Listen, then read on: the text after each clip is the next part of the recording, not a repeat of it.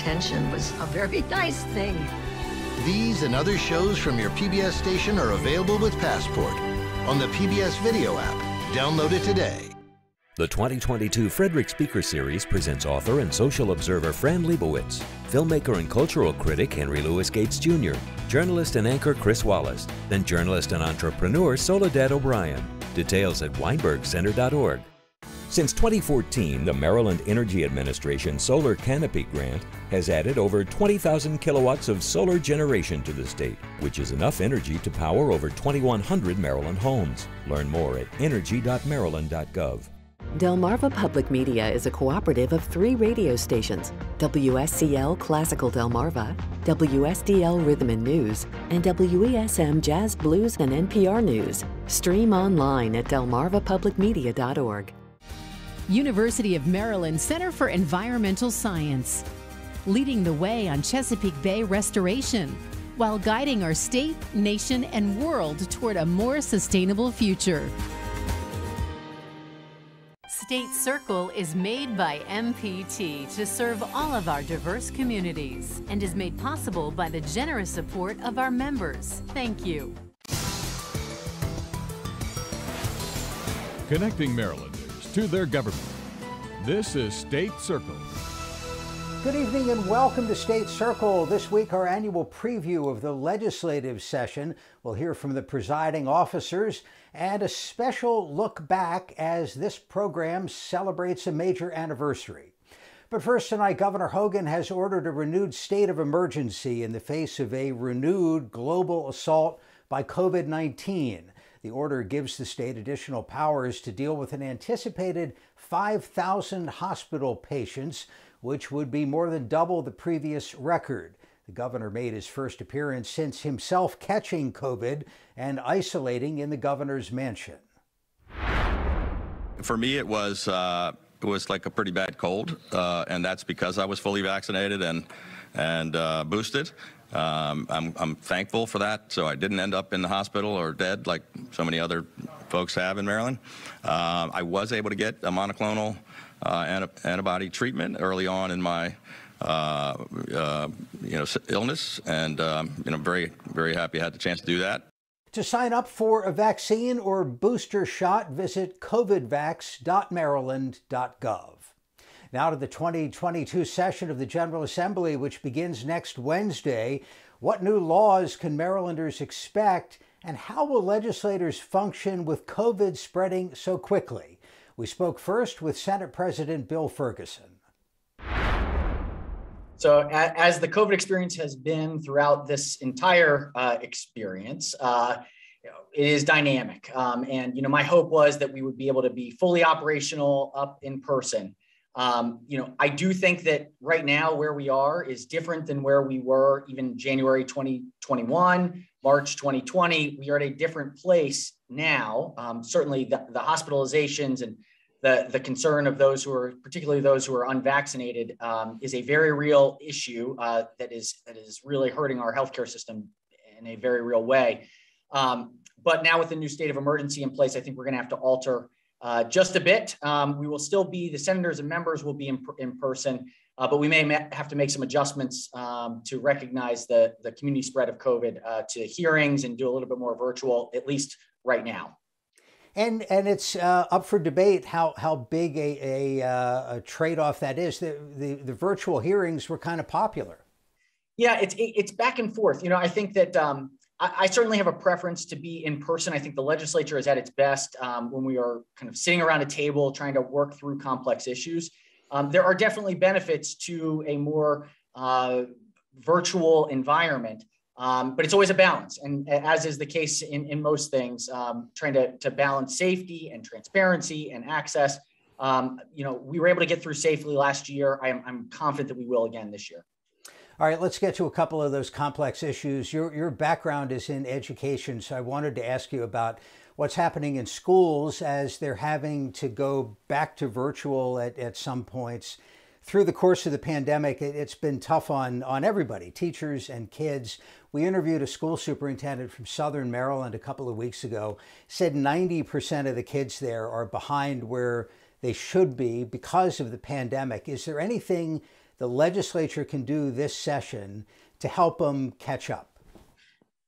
Look, I think that the impact of COVID on young students has been absolutely devastating. And I think it's not just on academic performance, which obviously matters, but it's on the social, emotional sort of sense of well-being, sense of stability. That is the long tail of COVID, is this uncertainty for children. It's why I believe our single most important priority for all of the adults is to do whatever we can to keep kids in school, to provide some level of stability. I absolutely understand the fear and trepidation and the concern that a number of teachers and educators have. But now we have got to find ways to stabilize this for kids. Kids can't keep bearing the cost of unvaccinated adults. It's not okay. And so, we have to keep continuing to push to make sure that they get vaccinated. What we can do is recognize that children are going to need a lot of supports for a while. We fortunately passed the Blueprint for Maryland's Future that is putting additional resources into schools. We have to be ready to put the resources behind the social emotional wellness to help kids feel stable again. Your legislative district is Baltimore City, which just saw its seventh straight year of over 300 homicides. Just had a police officer ambushed, shot and killed in the Curtis Bay area. What can be done? The governor's been pressing for tougher gun laws. Both houses of the legislature haven't agreed on that in the past. What do you see happening in this session? Look, community safety is a fundamental priority. It will be a top priority and concern for us this legislative session. From the beginning, I've said if there is a single law that we could pass that would make a massive difference, we would have passed it years ago. A lot of the laws that we've been talking about are things that are kind of tinkering around the edges. We know what actually impacts crime and what reduces crime and enhances safety. It is a clear, coordinated plan between all levels of government and all branches of government to reduce violence and expand access to opportunity and reduce poverty. That plan has to be coordinated, it has to be clear, and it has to be executed upon every single day consistently. We have offered lots of ideas and we've put forward a number of different initiatives. We will continue to put the resources behind to ensure that our law enforcement officers have the resources that they need. We will continue to invest in programs that expand opportunity.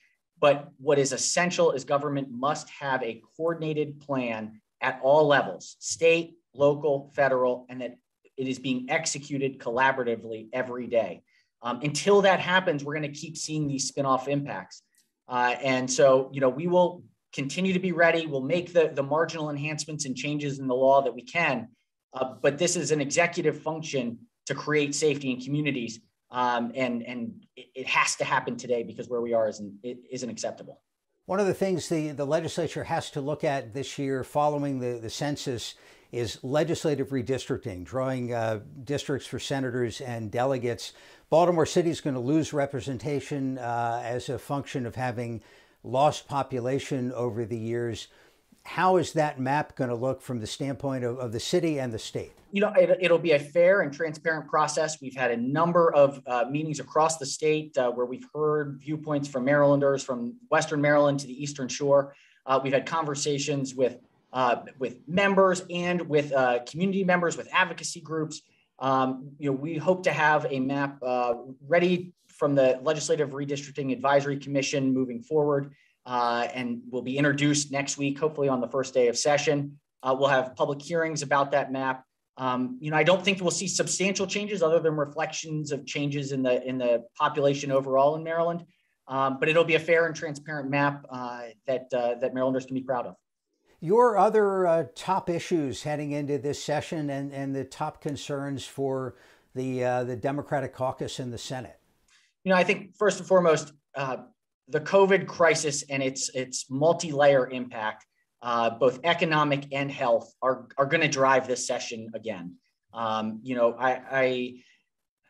wish that we could say that we are on the other side of it, but we are now facing kind of a new challenge on the health side and ensuring that our healthcare professionals and hospital systems have what they need to get us through this. We will get through this wave as we have gotten through the others. And we are going to have to continue to be nimble in putting resources on the other economic impacts of it, the supply chain issues, the workforce issues, the threats to the social safety net. One of the things that I've been very concerned about are the cases of child abuse that we've seen emerge over the last few months as things started to reopen. I think that there was a lot of underreporting happening, and that's a sign that our social safety net has been under a great deal of strain. And so, we need to protect the most vulnerable amongst us and make sure that vaccines continue to be out there. So, COVID will drive, and it'll be the myriad of COVID impacts, not just health, but also the economic impacts that Maryland families face every day. So that will be our major focus. And then, of course, ensuring community safety. There's nothing more important for government than ensuring that people feel safe. State has a gigantic fiscal surplus. Save it or spend it. Be really thoughtful about it. I think it's an amazing, extraordinary reality that in the midst of a once in 100-year moment, we have a significant budget surplus, but we have to be smart. We cannot squander it. We can't put ourselves in a position where we face a fiscal cliff in a few years. We have to be really, really thoughtful. Our thanks to Senate President Ferguson. Now our conversation with Speaker of the House, Adrian Jones. Madam Speaker, thank you so much for joining us. Happy New Year, happy new session. Let me ask you, what's the top of your agenda for this session?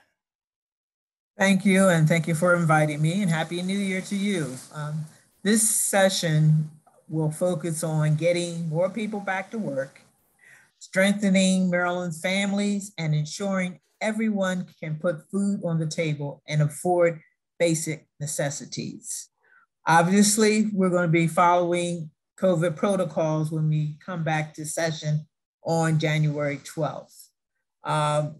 We've been following developments of Omicron very closely. A majority of our members and staff have been vaccinated and boosted. So we're going to proceed with the abundance of caution. We will have our committee hearings will be virtual, and floor proceedings will be live streamed. And we'll be going to pro forma session to be able to get the work out. So it doesn't require every member to be every day. One thing I've learned about this pandemic that is constantly changing, and we're learning new things each day, and we're going to continue to adapt and make decisions that are science and data driven. It does seem to be like attacking all of the defenses we have. It doesn't seem to respect some kinds of masks, plexiglass. Vaccines work. They don't work as well as they used to. And in the legislature, you bring 188 people together. Yeah, they all will be masked up. No one gets in there. So we were doing all those precautions. And right. We were taking it day by day based on what the health officials say. We may, we're not going to be in there every day as the full 141 members. So, okay. And, one of the things I was going to bring up was the fiscal situation for the state coming out of a recession. Really fortunate to have a lot of money, multi-billion-dollar surplus. You brought up some important social needs for people. What are your thoughts on the best use of the surplus from last year and possible surplus for the new fiscal year?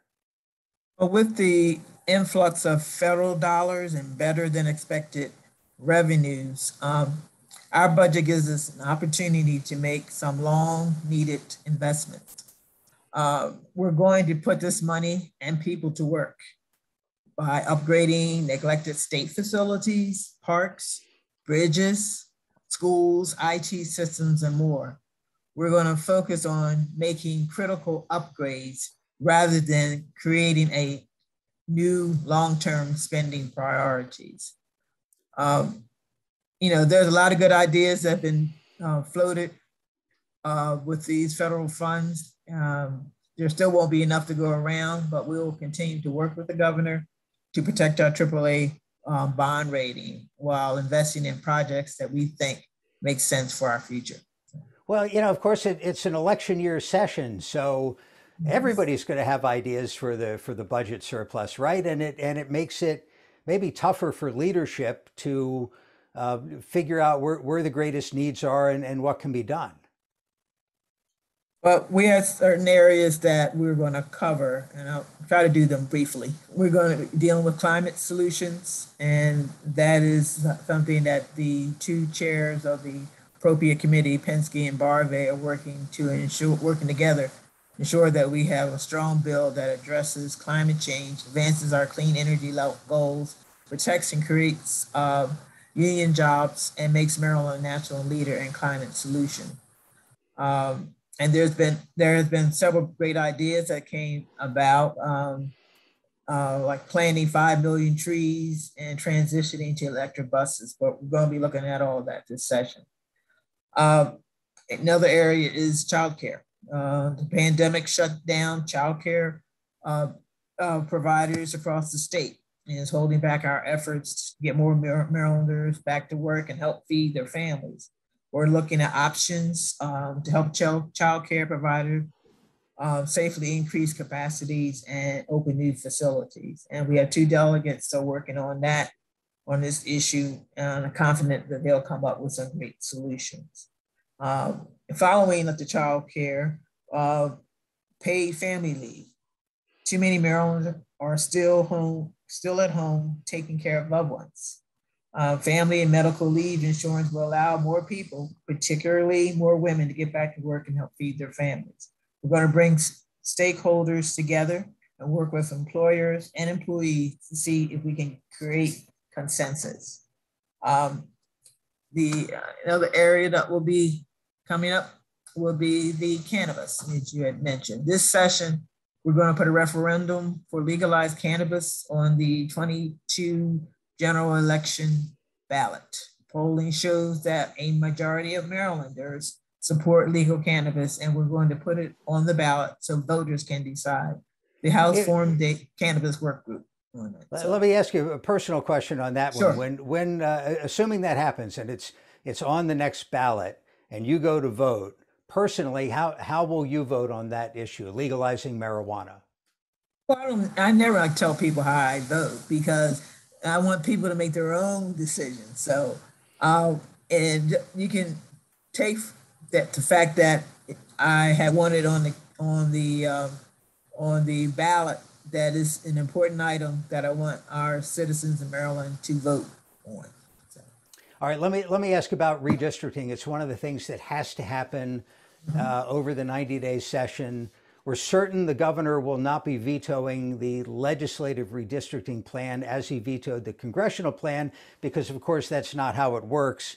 The governor is required to submit a plan. Unless the legislature passes its own plan within the first 45 days, the governor's takes effect, but the governor can't veto what the legislature does.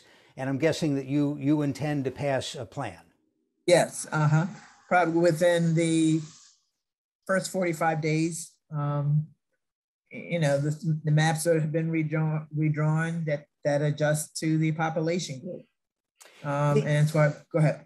Well, I was going to bring up the congressional map, which the legislature passed over the governor's objections. It's gotten some criticism for gerrymandering from, Common Cause, good government groups. It's going to be challenged in court. Do you think it holds up in court? The congressional map? Yes. I couldn't give you an answer on that. So by the fact that it was going to court, I think the governor feels on that, but I think it was a map that I was on the committee. But I can't give you a solid answer on that.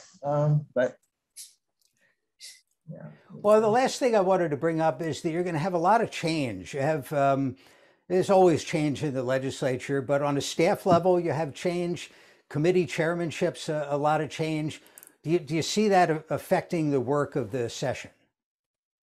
No, because the people are put in positions either with chairmanship or other areas because they're effective in what they do. So I think it's this session will go along just as normal.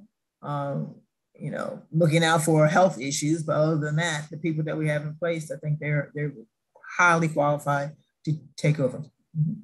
Our thanks to the speaker. Now, the beginning of this session will mark a major milestone for MPT, State Circle's 40th anniversary. Sue Copen has a look back at 4 decades of bringing the State House to your house. It all began January 8th, 1982. Good evening, I'm Ron Canada, and I'd like to welcome you to the first edition of State Circle. Over the course of the next 15 weeks, we intend to be your eyes and ears at the 1982 session of the Maryland General Assembly. Our reporters, Jeffrey Cole and Donna Martin, and myself, will be keeping you up to date on what your state government is doing for or to you, as the case may be. And now, 40 years later, Ron Canada recalls that first show and MPT executive producer Everett Marshburn, who created it. I had worked with Everett on a precursor show which was called State House Forum, which we did live from Annapolis, from the Capitol building in the basement in a conference room. And then I don't remember quite how, but between the second season of State House Forum and January of '81, it morphed into State Circle. Canada, who has had a successful acting career in the decades following that first State Circle show, says there's a need to keep the public informed now more than ever. Because unless we understand the way we govern ourselves and those people we choose to take the responsibilities of government for us, if we don't understand what they're doing and why they're doing it, then we can lose those things very, very easily. Over the past 4 decades, there have been 4 anchors for State Circle, nearly 24 reporters covering 40 regular sessions. There is no mention of any kind of a tax increase in this year's budget. Still to be answered is the question of what will happen with the gasoline tax, or perhaps an increase in the sales tax to pay for transportation projects. We've reported on 6 governors, 5 speakers of the House, and 4 Senate presidents. That includes late Senate President Mike Miller and late House Speaker Mike Bush, who hold State House records for having served the longest in their positions. Miller, 33 years as president, Bush, 16 years as speaker. You have to remember that people have been here for 90 days working very hard. I mean, people on the outside don't understand how much effort goes into the legislative process down here. And it's pretty detailed and pretty intense for a 90-day period of time. And they're in here 12, 14 hours a day, as you know, in committees on the floor of the House, particularly towards the end. So everybody's tired. They're a citizen legislature. They go back to their jobs and their families, and they need a break. And the hardest part of all is they want somebody who's enthusiastic all of the time. So that means that even though you're crying inside, you've got to fake it so you can make it, and to coin the phrase. I mean, you have to really be enthusiastic, say there's going to be a better day tomorrow. When one door closes, another door is going to open. And that's the toughest part of leadership, I think. Over the past 4 decades, the diversity of the 188-member legislature has evolved. In 1982, women made up just 15% of lawmakers. As of 2020, that number was up to 39%. In 1982, the legislature was 90% white, 10% black.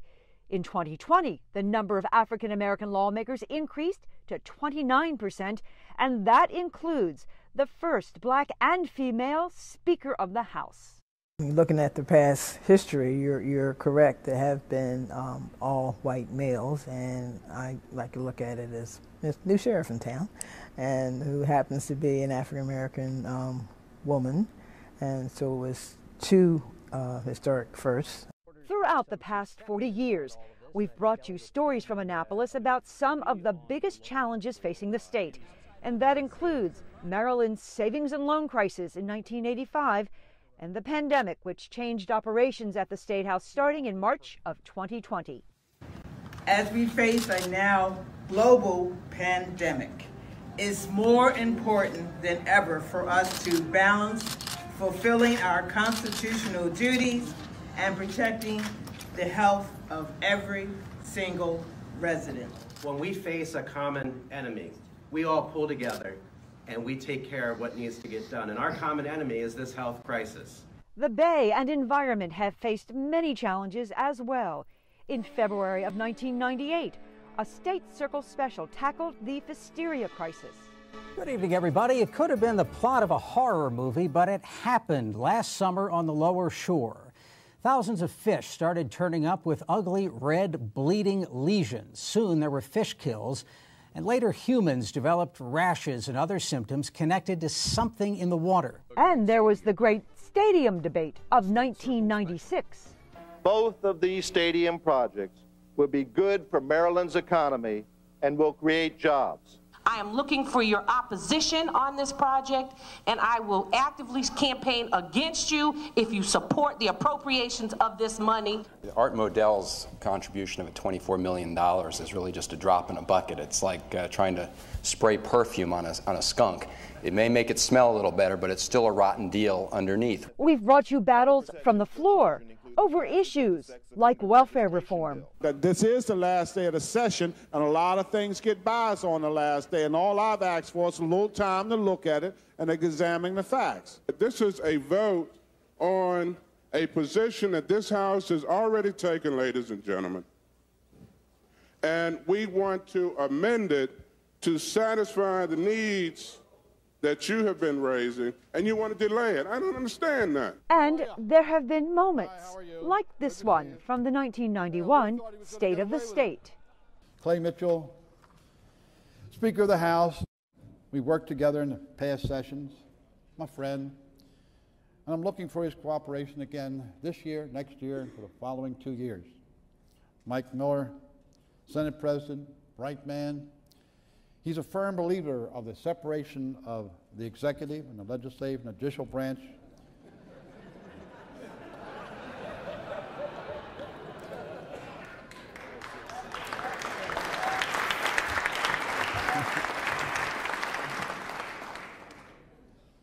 I don't like it, but what the heck. 40 years, thousands of pieces of legislation, issues ranging from gambling to school funding to a statewide smoking ban to police reform, even the addition of 13 official state symbols and the elimination of one, the state song. And there's more yet to come as State Circle enters its 5th decade with the start of the 2022 General Assembly session. Stay tuned. Until then, I'm Ron Canada for State Circle, wishing you a good weekend. See you next week. And I'm Sue Copen reporting for State Circle. Sue, thank you, and thank you for joining us for State Circle. Have a good night. This program was made by MPT to serve all of our diverse communities.